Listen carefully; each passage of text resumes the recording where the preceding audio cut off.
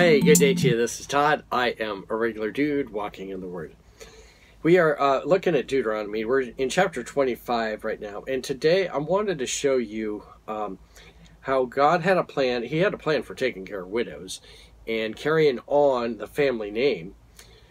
But then also I want to show you how this played into the story of Ruth, which is told to us in the book of Ruth. Okay. And Ruth is very, very significant because she was a foreigner, yet she was placed into the line of Jesus, of David and Jesus. And so it's a very interesting book and how she was kind of grafted in. Okay, when you look at the genealogies of Jesus, there's 3 women that are listed there. Normally women are not listed in genealogies, in Jewish genealogies, but there are 3 women listed there, and all of them, all 3 of them are not what you would call like, oh, godly women, because of all the great things they had done. They had great faith, okay, but they didn't, they weren't strictly obeying the law, you might say. And so this is interesting how this plays out. And so today it's entitled God's Plan for Ruth in Deuteronomy. All right. So let's read here today. This is taken today from Deuteronomy 25, verses 5 through 10. And then we're going to be flipping over to the book of Ruth and reading part of chapter 4 there. All right. So Deuteronomy 25, 5 through 10 says this. If brothers are living together and one of them dies without a son, his widow must not marry outside the family. Her husband's brother shall take her and marry her and fulfill the duty of a brother-in-law to her. The first son she bears shall carry on the name of the dead brother so that his name will not be blotted out from Israel. Okay? So this is like a huge deal that the younger brother has to marry the widow of the older brother, and the child couldn't be named after him. It had to be named after the older dead brother. Okay, so this isn't too exciting of a thing that the younger son would be looking forward to. All right, so I'm sure there would be pressure on who you marry. Like, is this girl good? Because I might have to marry her. Anyway, let's keep moving on. Verse 7. However, if a man does not want to marry his brother's wife, she shall go to the elders at the town gate and say, my husband's brother refused to carry on his brother's name in Israel. He will not fulfill the duty of the brother-in-law to me. Then the elders of his town shall summon him and talk to him. If he persists in saying, I do not want to marry her, his brother's widow shall go up to him in the presence of the elders, take off one of his sandals, spit in his face, and say, this is what is done to the man who will not build up his brother's family line. That man's line shall be known in Israel as the family of the unsandaled. Okay? This wasn't a curse that was put on the guy, but it was a statement being made. And so and a stigma going about him too, that this guy was unfaithful to what the law said, and he didn't want to fulfill or do what the law said, and so that stigma was always with him. And so every time they would see that widow walking around and the man walking around separately, they'd be like, that guy, he's the guy that wouldn't marry his brother-in-law's wife, or his brother's wife. So he always had that stigma with him. Okay, now turn over to Ruth chapter 4. Chapter 4 verses 1 through 12 talks about this. We're in chapter 4 here, and this is where Boaz has made a commitment that he wants to marry Ruth. Okay, so we're skipping all the beginning of the story. You're welcome to read chapters 1 through 3 that tell that, which I encourage you to do, of course. But now we're at the point in chapter 4 where Boaz has made that commitment to marry Ruth, and he needs to go through some steps to do this because she's a widow, remember? And so there should be someone in the family that takes, that is the kinsman redeemer, that would marry her, okay? But he's not the closest kin. And so let's see what happens here. Meanwhile, Boaz went up to the town gate and sat down there as the guardian redeemer he had mentioned came along. Boaz came over and said, Let's start over. Boaz said, "Come over here, my friend, and sit down." So they went over and sat down. Boaz took 10 of the elders of the town and said, "Sit here," and they did so. Then he said to the guardian redeemer, "Naomi, who has come back from Moab, is selling the piece of land from Moab that belonged to our relative Elimelech. I thought I should bring the matter to your attention and suggest that you buy it in the presence of these seated here and the presence of the elders of my people.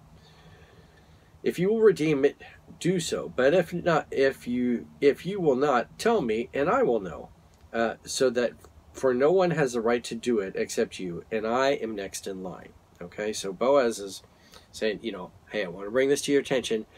You have the opportunity to buy this land, and of course, have Ruth also. But if you don't want to do it, I'm next in line. Verse 5, Then Boaz said, "On the day that you buy the land from Naomi, you also acquire Ruth the Moabite, the dead man's widow, in order to maintain the name of the dead with his property." Okay, so it wasn't just you married Ruth, but you also had to maintain the name of Elimelech. All right, so it can mess up your will that you have already, and so this can complicate things, and you're going to see it does. Verse 6, At this the guardian redeemer said, "Then I cannot redeem it, because I might endanger my own estate. You redeem it yourself. I cannot do it." Okay, all of a sudden, this guy had he had a wife already and kids, and it was going to be passed down to the kids and so forth. But if you bring Elimelech's estate into this, and his widow, and then they get their share, the daughter or the son of Ruth gets the share, then it complicates everything. And so anyway, he was like, no, I don't want to do that. It's going to complicate things too much. Now, in earlier times, this is in verse 7, in Israel, for the redemption and transfer of the property to become final, one party took off his sandal and gave it to the other. This was the method of legalizing the transaction in Israel. Okay, it's tied back to Deuteronomy, where the sandal was taken off. Verse 8, So the guardian redeemer said to Boaz, "Buy it yourself," and he removed his sandal.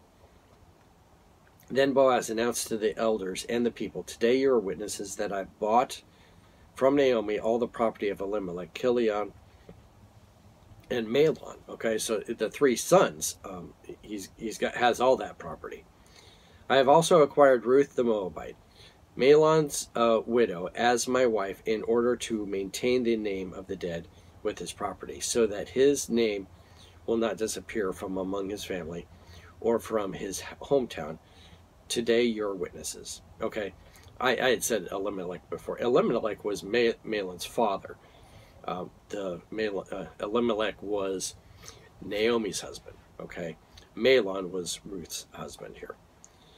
Verse 11, Then the elders and all the people at the gate said, "We are witnesses. May the Lord make the woman who is coming into your home like Rachel and Leah." Okay, that's good. And Rachel and Leah had lots of kids, "who together built up the family of Israel.